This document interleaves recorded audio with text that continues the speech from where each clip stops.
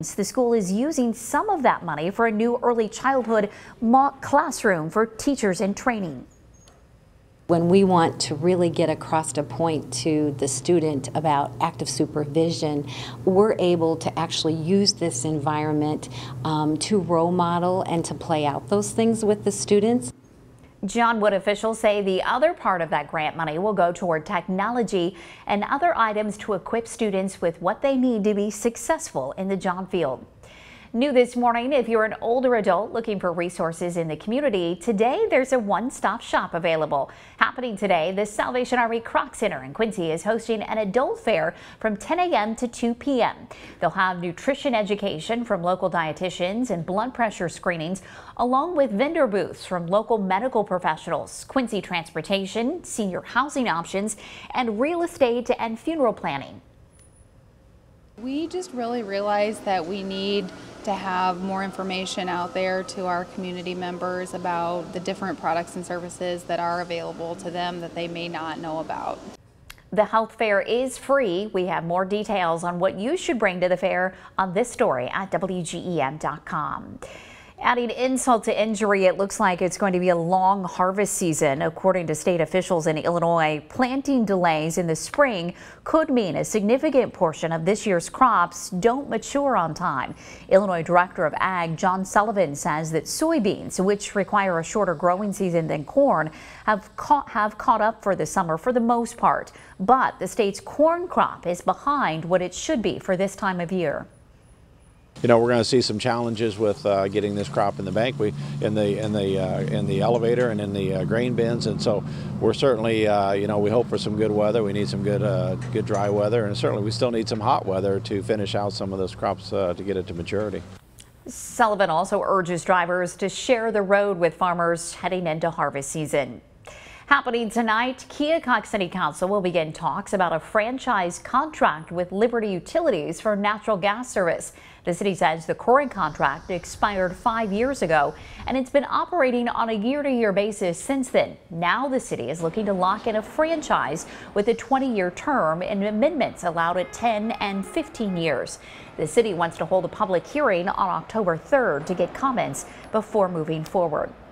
Also happening tonight, the Keokuk Council looks to approve service to improve the wastewater treatment plant and its nutrient reduction strategy. Council will also review the potential purchase of a backhoe for the sewer maintenance department and a Bobcat track loader for the bridge maintenance department.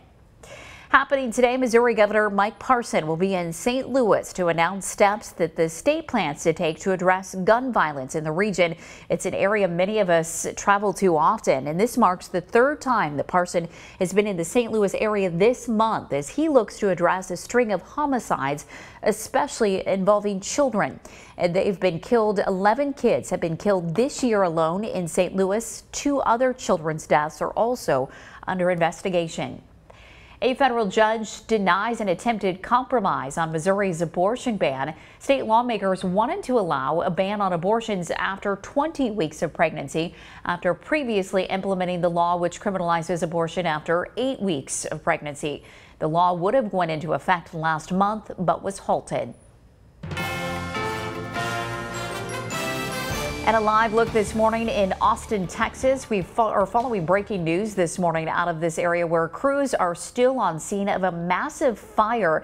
It looks at this point, as we've been watching this live shot, that at this point that fire has been knocked down. But according to local affiliate KXAN, the fire broke out in an apartment or condo complex that was under construction just before 4 o'clock this morning. Officials say the site is completely destroyed. More than 1,000 people are without power in the area.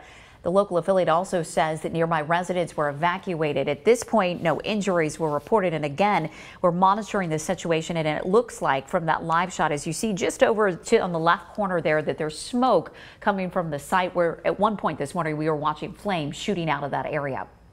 Now to new details about what may have motivated an American Airlines airplane mechanic to sabotage a plane. The man sits behind bars this morning and will stay in custody until his trial after a judge denied his bond, saying he may sympathize with terrorists. John Lawrence has this new report. A bombshell during Wednesday's bond hearing for Abdulmajid Maroof Ahmed Alani. Prosecutors said the airline mechanic forwarded a terror video from his phone to another person. Experts worry about copycats. Whether or not this fellow is really involved with ISIS or not, now ISIS and other would-be terror groups have this possibility in mind. Prosecutors also claim the 60-year-old wrote, "Allah, we ask you to use all your might and power against non-Muslims." Why does it take the prosecutors to say he's an ISIS member? Why doesn't he stand there and say, I did it for the cause of God, I'm a member of ISIS? This is confusing, this one. Alani is charged with willfully damaging, destroying, disabling, or wrecking an aircraft. Authorities say he tampered with a system that collects data like a plane's speed.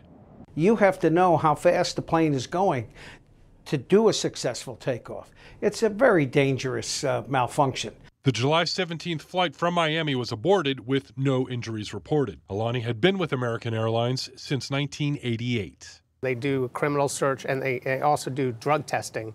But once you're behind the lines, once you're in the business, unless you show signs of something going wrong, you're kind of trusted. The carrier has fired Alani and says it's cooperating with the investigation. John Lawrence, WGEM News. Happening today in Washington, more details could come out on the new economic sanctions that President Trump has ordered against Iran. The president says the country is to blame for last week's attack on critical Saudi Arabia oil fields. He says the sanctions are significant, but some on Capitol Hill want tougher action. If they don't pay a price for bombing a neighbor's oil fields, then all hell is going to break out in the Mideast. Secretary of State Mike Pompeo has called the attack an act of war, and he and Saudis are urging the international community to come together to counter the threats. Cleanup and damage assessment expected to continue this morning in parts of Houston after a tornado ripped through the area. The storm has left limbs of trees all over roads yesterday evening. Parts of roofs on some houses are torn off, and you can see there many trees literally toppled over.